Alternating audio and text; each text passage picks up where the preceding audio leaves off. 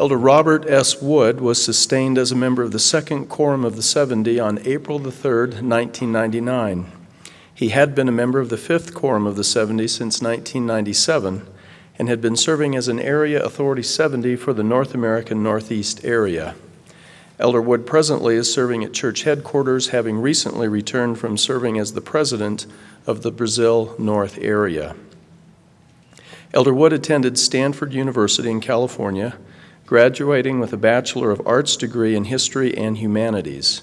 He then continued his education at Harvard University, earning both a master's degree and a doctorate in political science.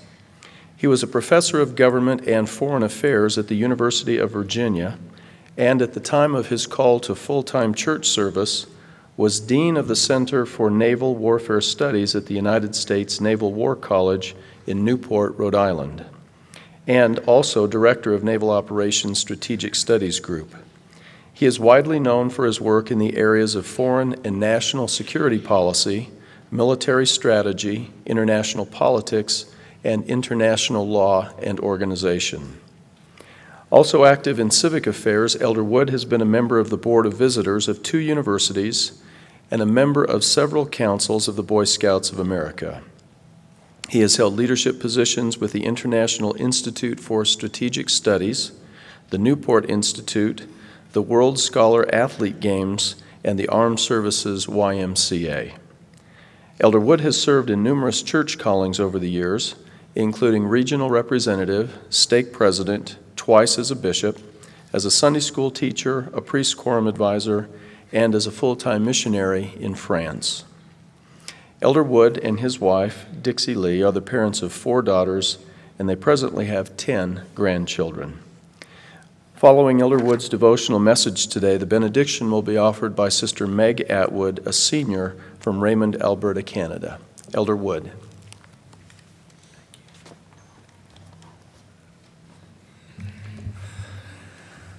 I am delighted to be with you today. I grew up in a small little town south of here called Idaho Falls. And when I was in high school, there were 3 buildings at what was then Rick's College, and it was a 2-year program. And I have not been back to this campus for many, many years, and had the privilege of having a tour of the campus just before lunch. And I must tell you, brothers and sisters, I am truly impressed. This is a remarkable university with a remarkable faculty and remarkable facilities. I don't know if you understand it or not, but BYU-Idaho indeed is in the very forefront of what can only be described as an educational revolution in terms of how we conduct education, how we reach and touch the lives of students, and how we indeed better and strengthen the community.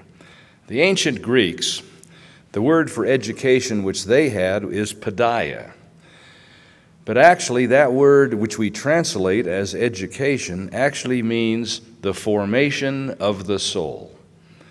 And I can think of no institution which is making a greater contribution to the formation of the soul than Brigham Young University, Idaho, and particularly under the leadership of your great president, who also is a member of the Fifth Quorum, Elder Bednar. He and his wife are the very models of what we are trying to accomplish here at Brigham Young University, and I appreciate them and their hospitality. I want to thank Brother Belknap. That was magnificent. Where are you? There you are.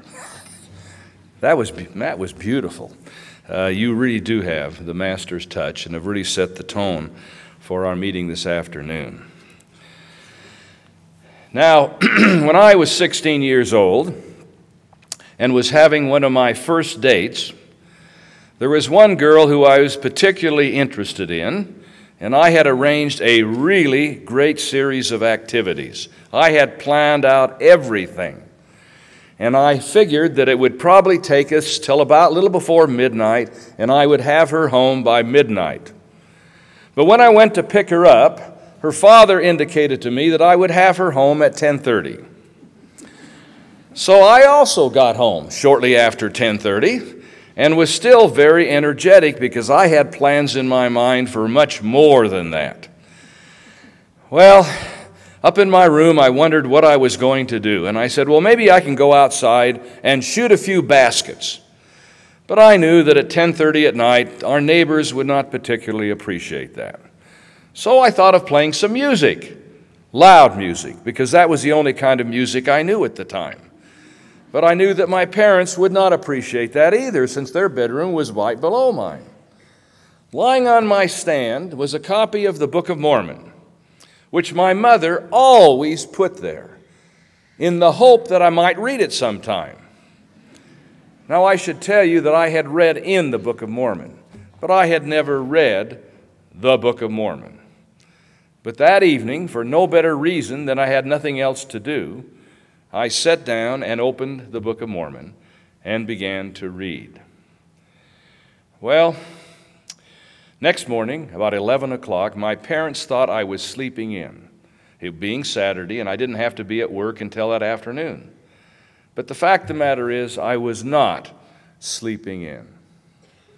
In fact, I was reading the concluding words of Moroni. Yea, come unto Christ, and be perfected in him, and deny yourselves of all ungodliness, and love God with all your might, mind, and strength. Then is his grace sufficient for you. Having read that passage, I knelt by my bed and put to the test that promise of Moroni. And when ye shall receive these things, I would exhort you that ye would ask God, the eternal Father, in the name of Christ, if these things are not true. That morning, beyond any demonstration of reason or other evidence, I received the witness of the Holy Ghost as powerfully as I have ever received in my life. And I knew that the Book of Mormon was of God.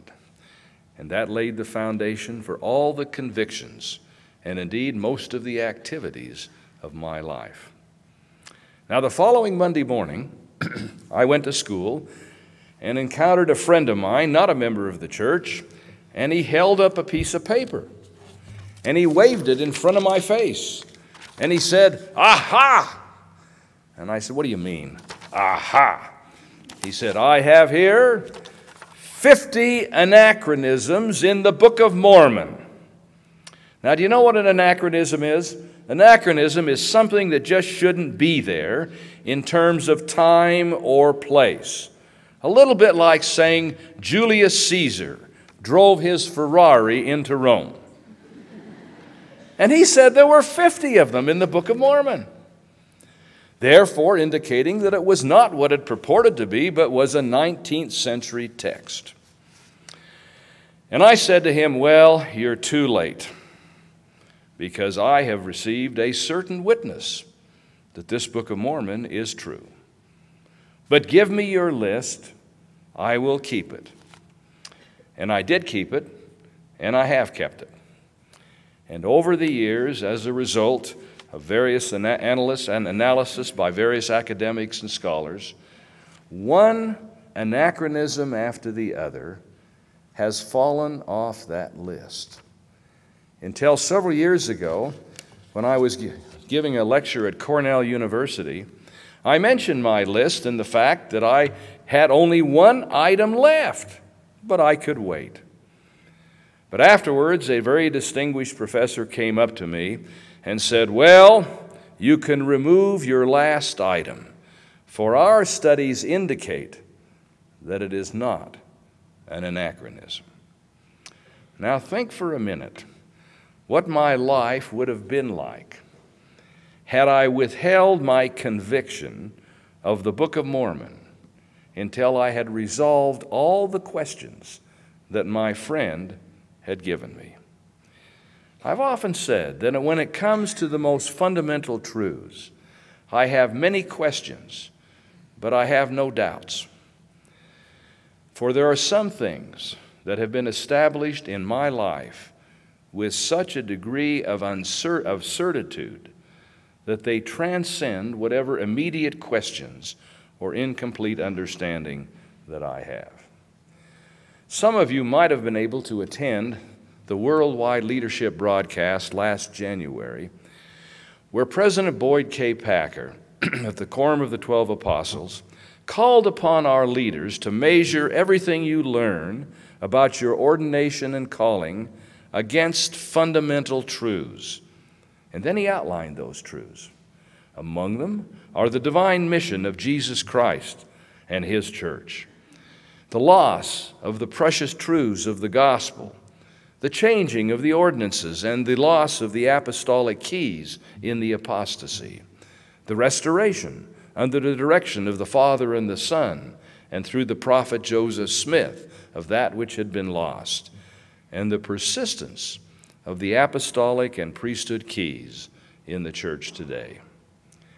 President Packer pointed to the Holy Ghost as the sextant that each individual receives at baptism in order to discern and establish in our lives these truths. And then in that same meeting, Elder Neil A. Maxwell similarly addressed our responsibility to receive personal revelation, that each of us may have a sure witness of those most fundamental truths. Now, I would ask you, what exactly is the nature of the truth of revelation and the witness of the Spirit? We are said to be in the midst of an information revolution. Computers, information storage, analysis, and retrieval systems, networks, artificial intelligence, communication satellites, television and telephonic systems. But though we are inundated with information, many of us are in fact drowning in ignorance. Indeed, even within the context of this great secular revolution, the information revolution, the great issue is, how do you translate the bits and pieces of our knowledge, what we sometimes call the data, how do you translate that into knowledge so that you know what you know, and that you are certain that what you've put together actually will endure as true knowledge? Now, scientists and philosophers alike have agreed that we really don't know, that all you have done has really been to establish provisional knowledge.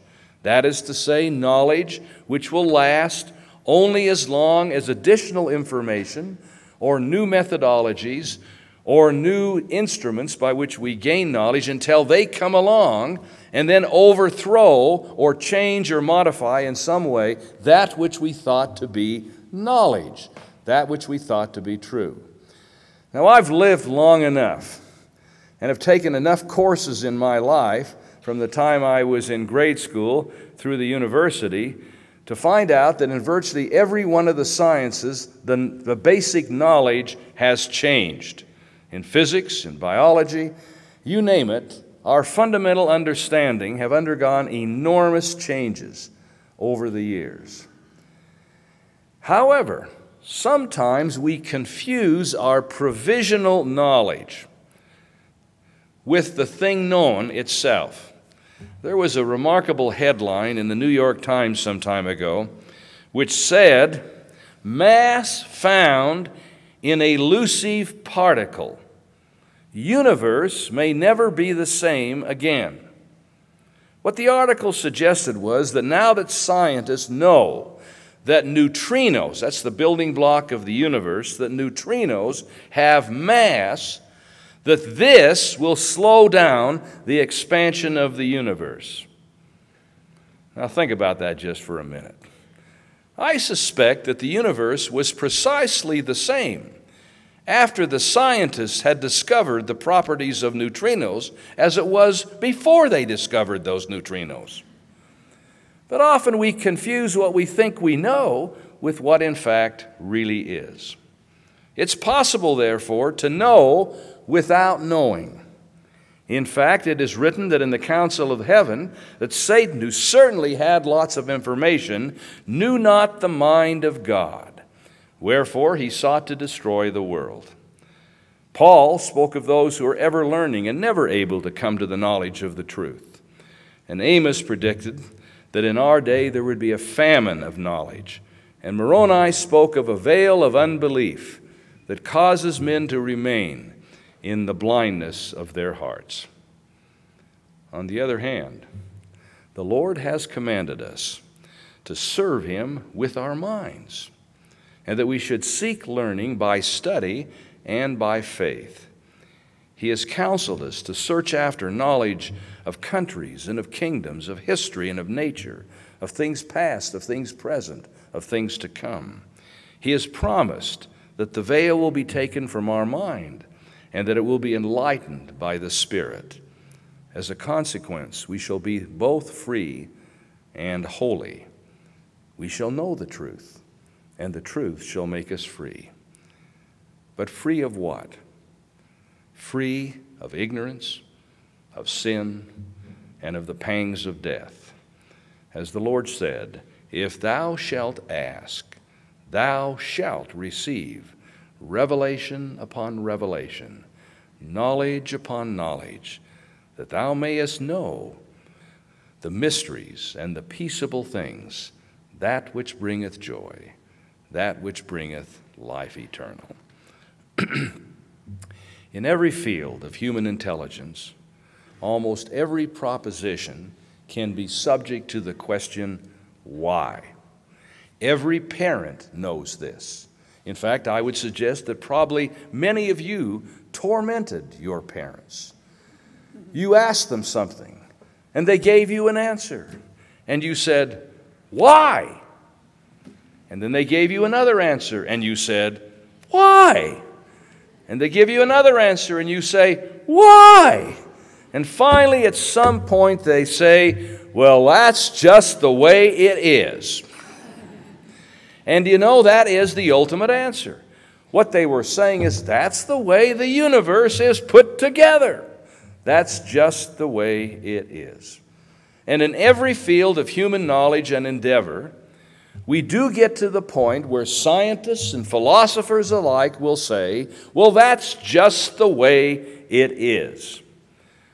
But as I indicated earlier, that is not necessarily just the way it is, because later they find out new things, and they gain more powerful instruments, and they have to admit, well, that isn't the way it is.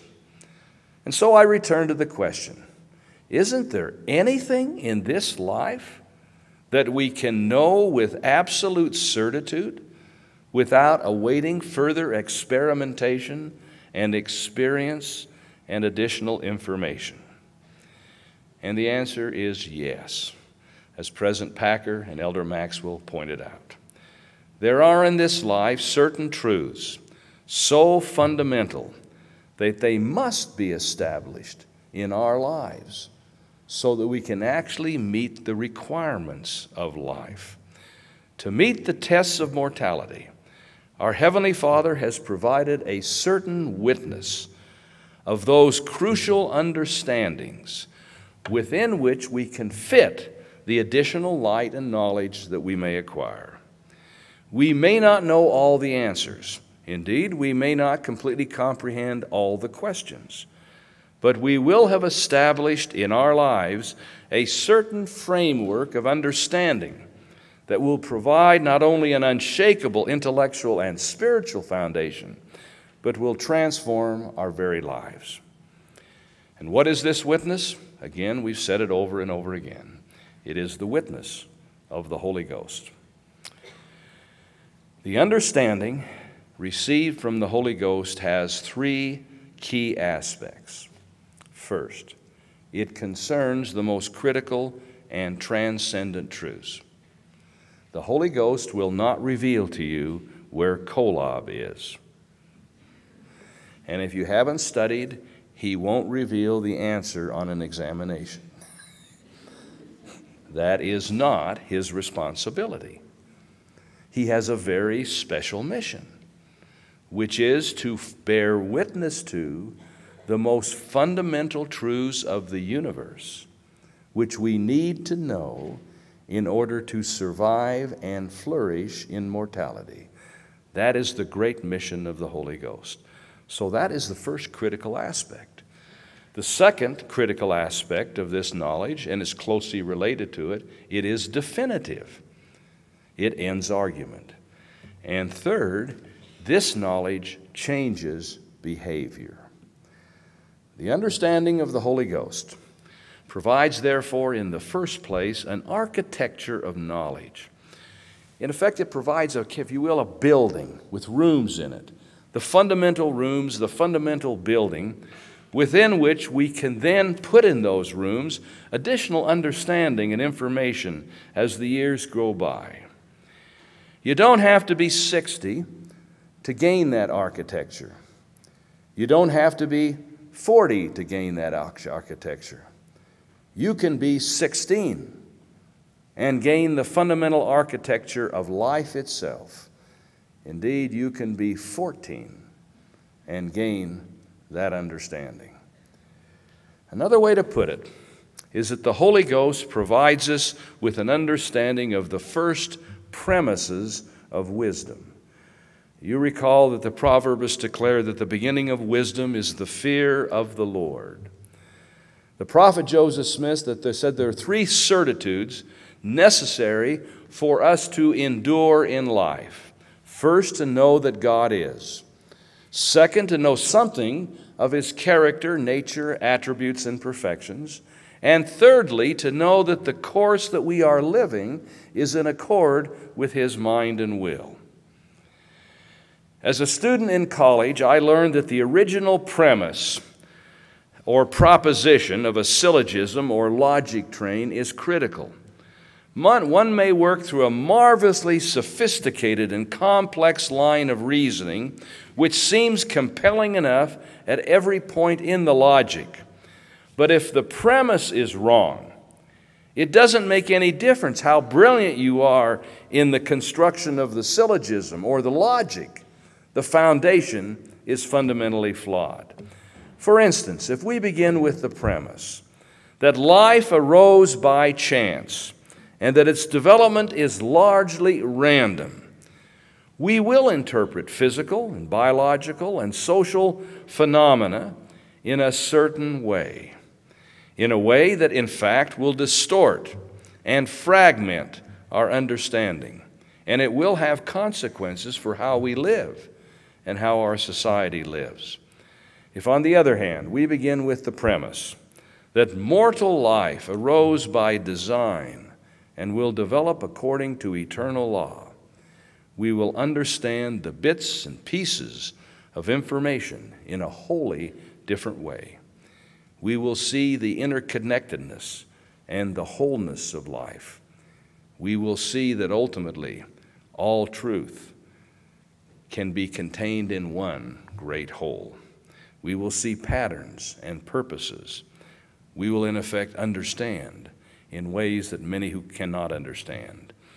And hence, remember Job, who even in the depths of his misery declared, "But where shall wisdom be found? And where is the place of understanding?" And unto man he said, "Behold, the fear of the Lord, that is wisdom, and to depart from evil is understanding." Now, the scope of human reason is impressive, itself of eternal and divine origins, and illuminated at birth by the light of Christ. But let us not underestimate the narrowing of perspective arising from pursuing truth apart from God. I'm increasingly struck by the limits and the dangers of what Paul would call carnal psychology, sociology, philosophy, political science, literature, drama, music, physics, chemistry, biology, history. We must not be trapped by theoretical constructs or explanations that prevent us from, in the words of the hymn, prevent us from overstepping the limits of time. We must reject the premise of random and purposeless causality that impel us to ask the wrong questions, focus on the transitory at the expense of the enduring, make improper inferences, and suggest incomplete or inappropriate recommendations. In sum, we risk preaching for established truth, the transitory doctrines of men, seeing, as Paul expressed it, only puzzling expressions in a mirror, whereas we are summoned by our Heavenly Father to see Him face to face. As Paul wrote, "My knowledge now is partial. Then, when illuminated by the revelation of the Holy Spirit, it will be whole, like God's knowledge of me." All of this is why the prophets have counseled us to plumb the depths of the Scriptures and the words of the living prophets in faith and prayer. In very deed, the Scriptures, under the guidance of the Holy Spirit, constitute the true guide to the perplexed. So that's the first characteristic of the knowledge that comes through the Holy Ghost. It is architectural. It establishes the fundamental truths, the fundamental premises of life. Secondly, as already suggested, this knowledge is definitive. Although our experiences, observations, and rational faculties may lead us to certain conclusions, they can never compel the conviction that dispels doubts and motivates endurance. I could, in fact, give quite a lecture demonstrating to you that Joseph Smith is a prophet of God and that Jesus is the Christ. I could do that using simply rational explanation and a whole line of reasoning, but it would not be compelling. That's why Peter was asked of Christ, "Peter, who do people say that I am?" And you remember he said, "Well, some say you're John the Baptist, come back." And others said, "Well, you're Elijah." And Jesus said, "Well, who do you say that I am?" And he said, "Thou art Jesus Christ, the Son of the living God." And then Jesus asked or said to him, "Blessed art thou, Simon Bar-Jonah, for neither flesh nor blood hath revealed this unto you, but our Father which is in heaven." Paul said that no one can say that Jesus is the Christ without the witness of the Holy Ghost. Can you see, by the way, why it's such a fearful thing to deny the testimony of the Holy Ghost, the only sin which Christ declared to be unforgivable? Because we are denying a definitive witness, something which should end any doubt in our lives. And should we deny it? Christ said all sins may be forgiven. This alone cannot, because it ends argument. Now, let's look at the third characteristic of this knowledge. It is transforming. It is impossible to know the most fundamental truths without changing our lives. Paul wrote that he had the mind of Christ, and the people of King Benjamin declared that they had no more disposition to do evil, but to do good continually. Having received the witness of the Spirit, we are called to respond to that witness and to transform our lives. And as we do that, more truth and knowledge is open to us. Do you know it is possible to be a great physician or a great engineer or a great violinist or a great whatever you want to do, fill in the blank, without being a good man or woman? It is possible. I've known some great physicists. I've known some great physicians. I've known some great engineers who are not particularly good people. But do you know you cannot know the most fundamental truths of the universe without being good? Because the Holy Ghost will not, in effect, reveal anything to us unless we're prepared to change our lives to that which is revealed to us. And so, indeed, as we receive knowledge upon knowledge from the Holy Ghost and change our lives accordingly, the Holy Ghost indeed becomes our comforter and our teacher. And as Elder Maxwell recently said, you will reach the point that the Holy Ghost will give you an answer even before you have asked the question. Now, early on, we need to ask the question. But you can reach such a point, having responded to that witness of the Spirit, that the Holy Ghost will then teach us, even when we haven't asked the question, sometimes even because we don't know what the question is. And when we reach that point, we may say, as Mormon declared, when he, Christ, appears, we shall be like him, for we shall see him as he is, that we may have this hope, that we may be purified, even as he is pure. And hence the Apostle Paul declared in the epistle to the Romans, be not conformed to the world, but be ye transformed by the renewal of your mind, that you may prove what is that good and acceptable and perfect will of God. Paul distinguished between human nature, distorted by ignorance, false beliefs, disobedience, and one subject to God, which has been renewed by the Holy Ghost. Only when this renewal begins to take place do we really understand what the right questions are, and therefore are ready to receive the right answers. As the Spirit works in us, we have a readiness of mind, prepared to discern the truth, and may attain indeed the mind of Christ. As Alma said, as we do this, our mind doth begin to be enlightened and doth begin to expand. And in latter days, the Lord has said that he requires nothing of us save a willing mind and the heart, and counseled us to treasure up in our minds continually the word of life, that our minds become single to God, and the day will come, as he himself has said, that we shall see him, for he will unveil his face unto us. This transformational power is not limited to the individual. As Paul said, it affects an entire community, an entire nation. As individuals respond to the teaching of the Holy Ghost, they change, and the group around them changes, and then the nation changes. Now, what do we need to do to receive this witness of the Spirit? I would mention very briefly only 4 requirements. First of all, we need to urgently search for the truth. If you really don't want the truth, you won't get it.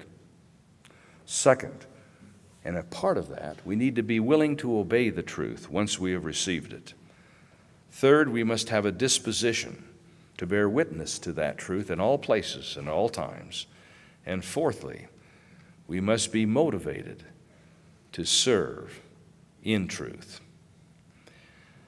Let's talk just about those in turn. First of all, this desire for truth.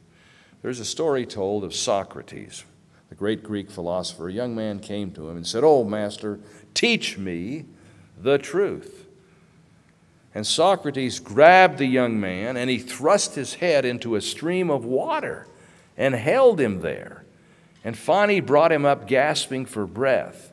And he said, "Now, when you want wisdom as much as you wanted air, then and only then can I teach you." You know, it's much the case with the Holy Ghost. We have to be prepared, as the prophet Joseph Smith said, to sacrifice all things. You remember the father of King Lamoni said he's prepared to give up all of his sins in order to know the truth. And Joseph Smith said many, many times that we need to be prepared to sacrifice all things to know the truth. And then we need to be so prepared for that truth that we will indeed follow it.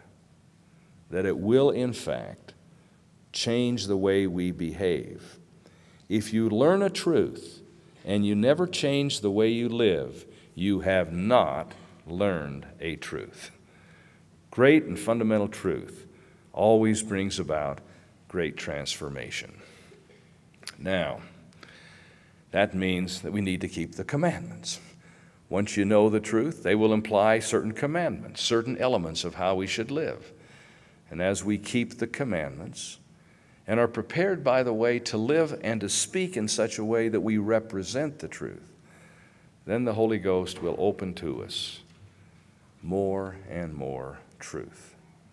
And then finally, having learned that, we need to serve others in truth. And then as that happens, the whole universe opens up to us.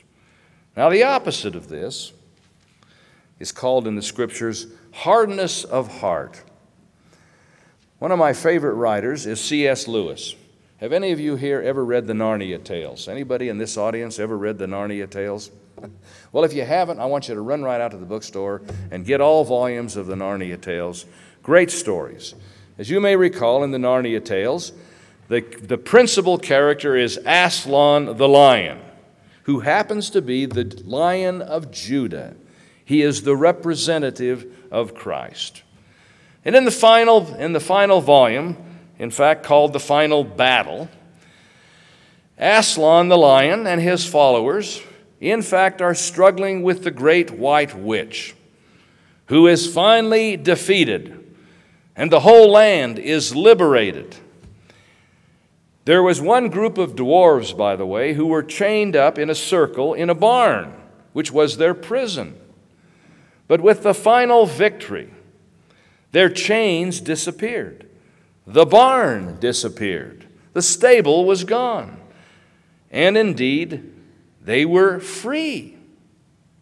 But they refused to believe their own liberation and stayed within their closed circle, not feeling the fresh air, not seeing the sun, not smelling the flowers.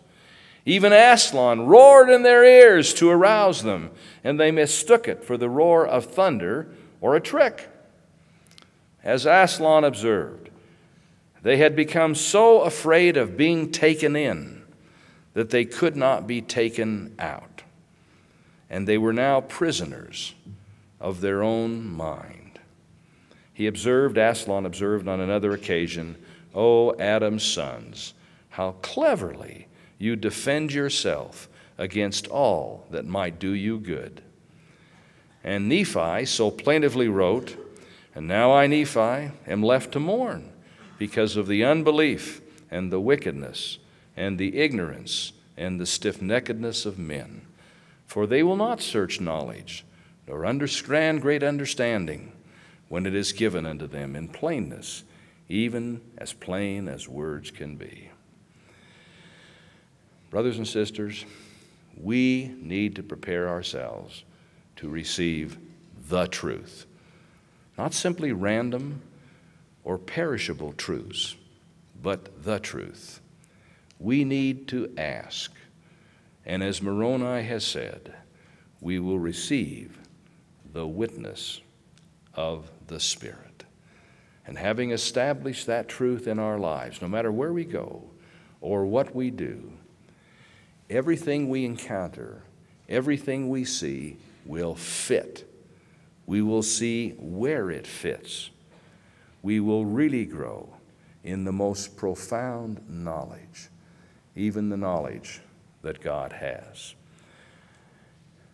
I can say no more certainly today than I could say at age 16 that the Book of Mormon is true, that it was brought forth by a prophet of God, which prophet acted under the direction of the Father and the Son. And I can say, therefore, no more certainly today than I could have said at 16 that Jesus is the Christ. The dimensions of my knowledge have grown. My testimony has deepened. But that fundamental truth was established early in life. Young men and women should not wait to go on a mission to have received that witness of the Spirit. That should be the precondition of a mission. One should not get through this educational experience you're having at Rick's without having received the greatest education you will ever receive, and that is the teaching of the Holy Ghost, so that you will understand the most fundamental truths upon which all other knowledge will be built. I say to you with all the conviction of my heart that God lives, that Jesus is the Christ, that this is the church and kingdom of God. You and I are his children, heir to a great destiny. And we may say that when he, Christ, comes, we shall know him, for you and I will be like him. Of that I bear witness in the name of Jesus Christ. Amen. Amen.